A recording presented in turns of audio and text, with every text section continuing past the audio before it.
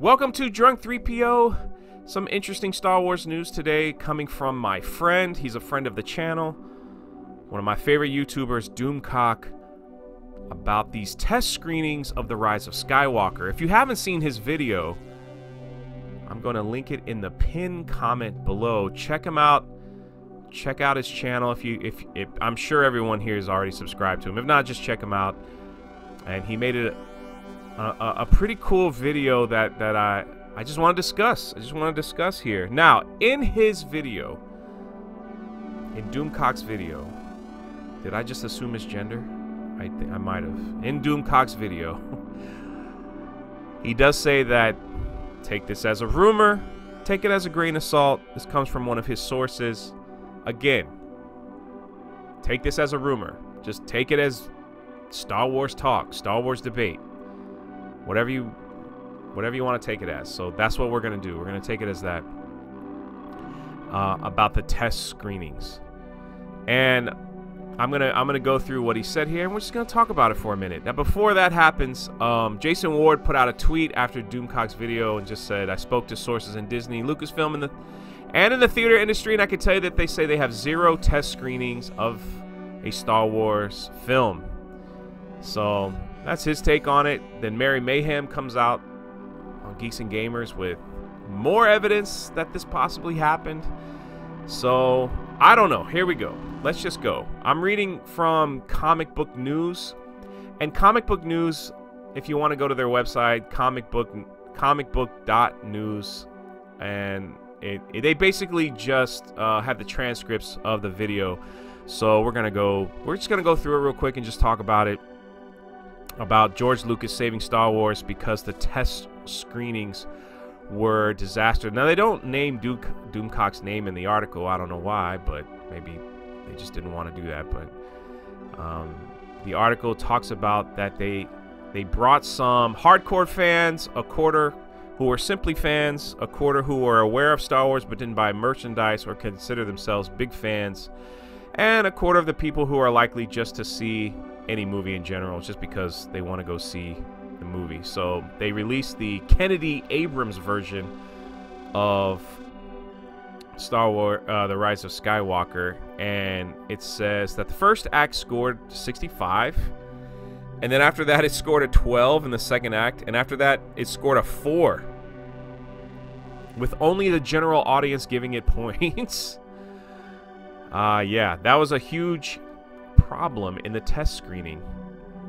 So basically it says Rey destroys the Emperor, which caused them to burst out in laughter. You know, so she just, I don't know. That wasn't supposed to be a scene you laugh at. That was supposed to be the climatic end of the scene. So Rey doesn't win. She literally stomps a mud hole in the Emperor's butt. And when this happens, the screen bursts into laughter. Iger was said to be upset and redo this ending. I want people laughing at that's what we want. We don't want that. It's supposed to be climatic. It's supposed to be amazing. So Iger had him rework the later half of the film. It claims that Iger also ordered that Anakin and Luke come in the flesh. That's interesting. And Doomcock did not know what this means. It said that the Iger version tested better. A little bit better. But then they were like, that's not good enough. So then they bring in George Lucas with Kennedy and Abrams version and the Iger version scoring not as high as hoped. George Lucas, who is said to have worked on some early writings on the flick, offered some help to incorporate both Kennedy and Abrams version and the Iger version. But during the third act, George Lucas introduced a secret Skywalker, which nobody knows what that is. But the Lucas version is said to have scored an 88. So there you have it. Now let's just talk about test screenings. If this is true, then they got a big problem on their hands. And I hope there are a lot of lessons learned.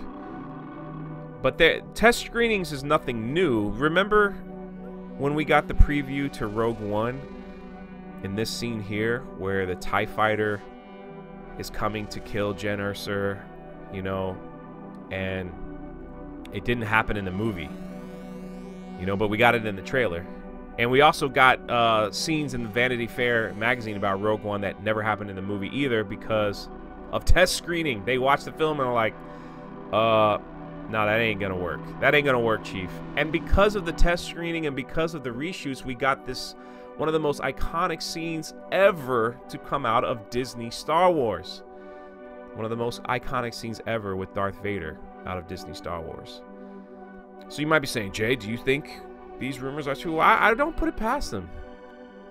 I don't put it past them that this is what's happening. Listen, this is the big finish.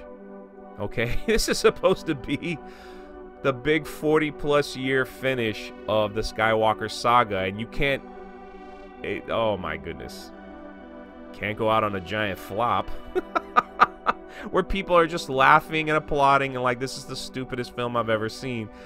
I can't go out like that. It probably will go out like that, but I'm just saying. So we'll see what happens. What I would love to do is hear your comments below. What do you guys think? What do you guys think? Did this happen? Oh no, it was just a rumor. Probably, or you're like, probably did happen. It probably did happen, and my goodness, what a mess. What a mess. What a mess if this is true. Anyway, that's the video, guys. I'd love to hear your comments below. Let me know what you think. This is Drunk 3PO, and I will catch you next time.